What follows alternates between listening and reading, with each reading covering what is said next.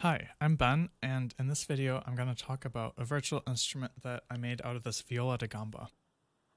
I primarily play cello, and a gamba is kind of like a cello, but there's some key differences, like you got the frets here, and it's 6 strings, like tuned in fourths, and then you got a third in the middle, kind of like a guitar actually. Here's a cello bow next to the gamba bow. They're a little differently shaped, and I think that affects the balance a bit. You're also supposed to hold them differently, so this is how you hold the cello bow, and then the gamba, it's like chopsticks, it's underhand.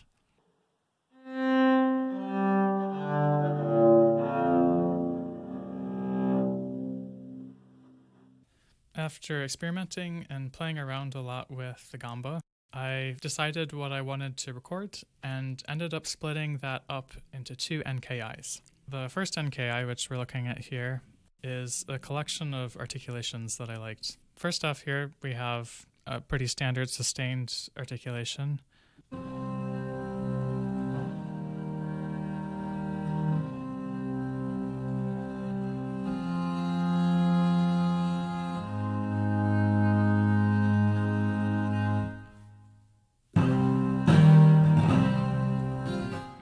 If you play loud, you get this extra sound. There's an extra accent at the beginning. That accent is a separately recorded sample, which gets layered in with the sustained sound. And for each of the pitches, I recorded 3 different attack sounds, and then I scripted it so that Contact would randomly choose one of those 3 attack sounds. When I played loud and soft and compared the timbres that you get at these different dynamics, I noticed a pretty big difference, and I wanted to capture that. So I recorded 2 dynamic layers, and you can crossfade between those with the mod wheel.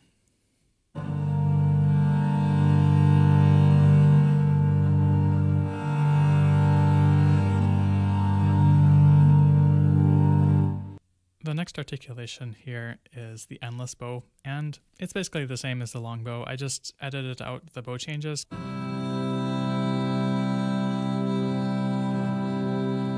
Just sounds very continuous. Kind of handy. The next articulation is a bit less standard. In the virtual instruments I've made so far, I've really enjoyed playing around with ponticello because it's a really cool technique that strings can do. So for the Viola da Gamba, I wanted to do that, but I noticed the sound is really different, and that's part of why I wanted to capture it.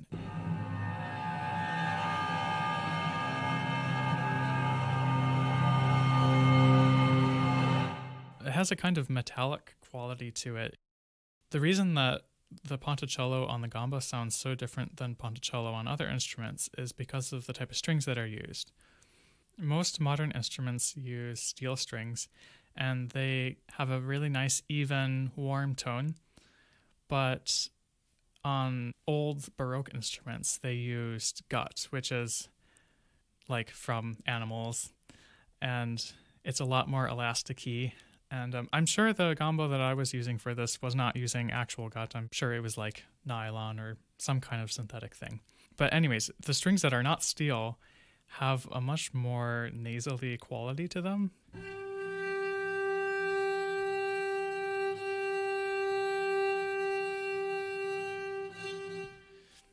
Yeah, it's a much less stable tone. So that's why the scratch sounds so dramatically dissonant.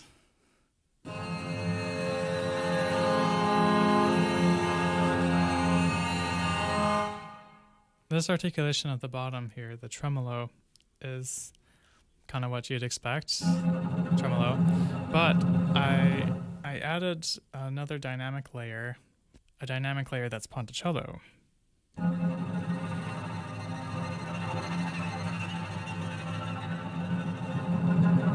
Yeah, I think the word would be wiry for the way that the ponticello sounds. It makes for a really dramatic color change. All of these articulations, of course, you could layer together and experiment to see how they sound together. For instance, you know, in the first column, if you were to layer like this and this together, that might be kind of cool.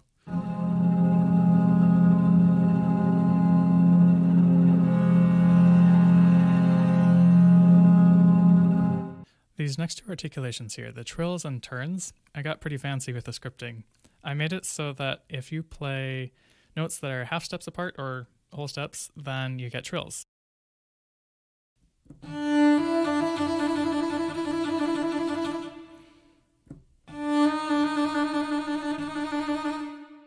And the direction that you play the notes changes the direction of the trill. So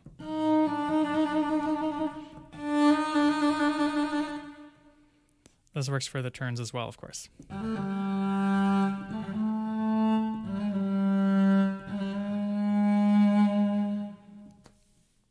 These patches are an example of something that you could use very conventionally, but also if you just mashed keys, interesting stuff tends to happen.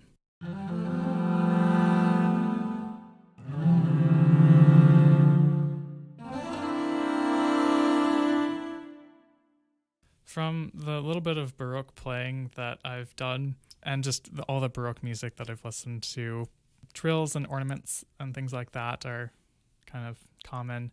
And then also when you have long notes, Baroque players like to go like, whoa.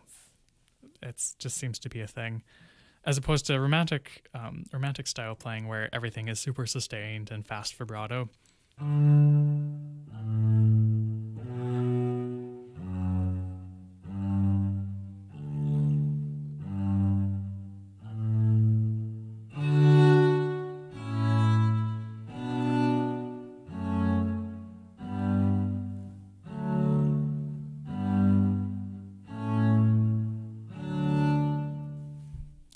So it's very graceful and woomphy. The swell, I'm not sure this would be Baroque, but it sounds cool.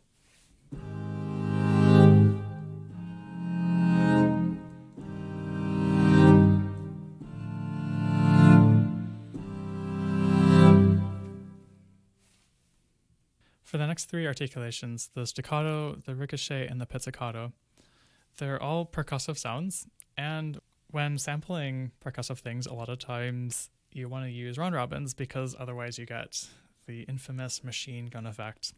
So I went pretty gung-ho with the round robins, and for the ricochet I actually have 12 round robins. So here's the staccato.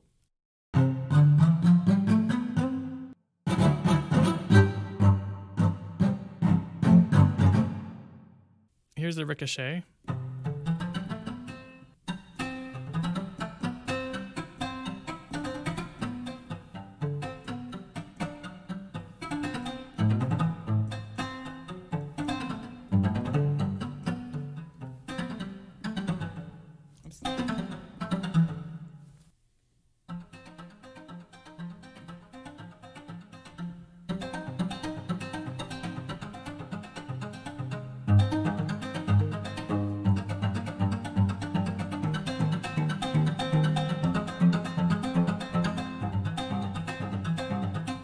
So they're both short, but you'll notice they're kind of a different type of short.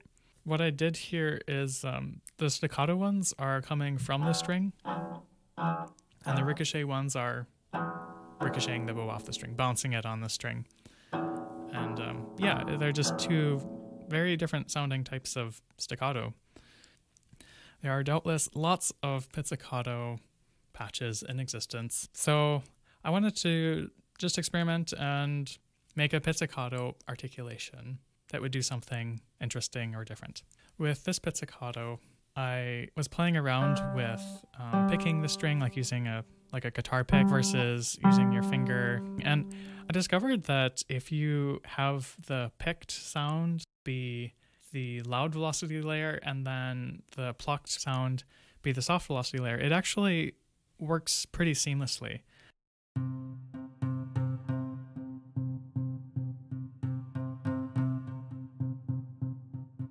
The other thing that I wanted to explore more was the place on the string that you pluck it. Because if you pluck the string really close to the bridge, you get a really different sound versus in the middle. So I did the two velocity layers in two different parts of the string, and you can use the mod wheel to crossfade between those different parts of the string.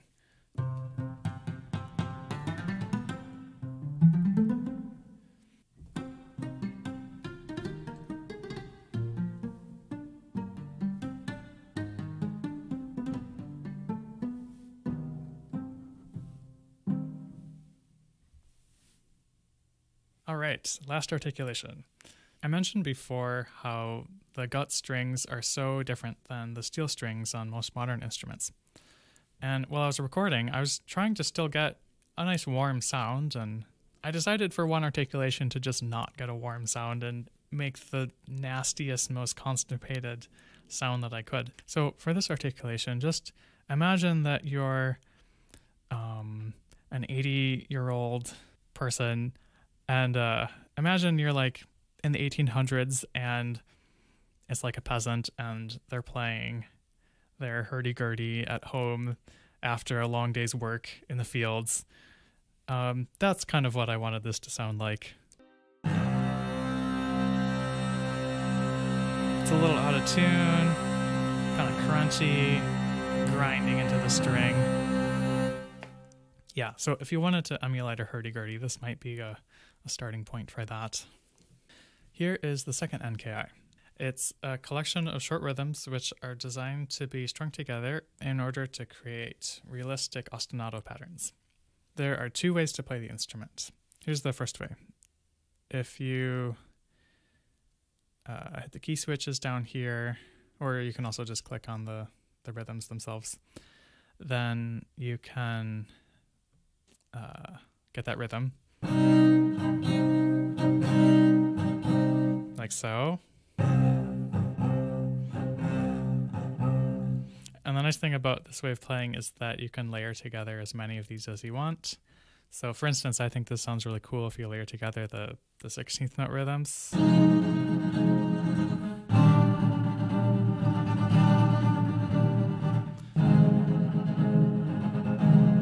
That way you get the constant 16ths.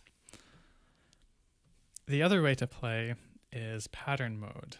When you turn this guy on, then when you click on these, it sticks them into this sequence here. And now you can go like this. And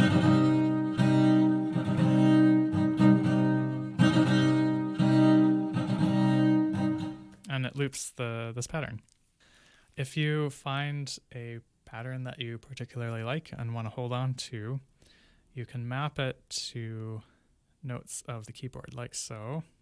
So let's say you did another one, map it. There we go. And now you can switch between patterns that you've made.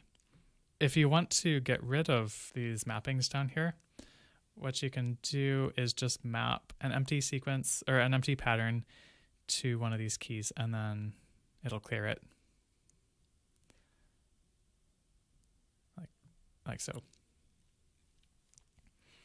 So with the pattern mode, if you go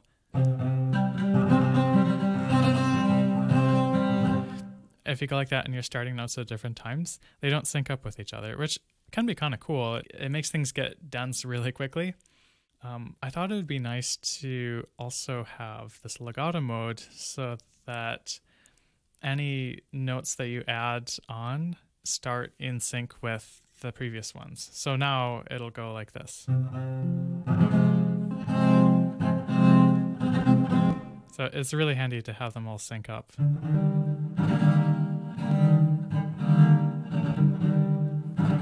The last thing to mention is this stereo button here. And all this does is put two different instances of the rhythm in your left and right ear.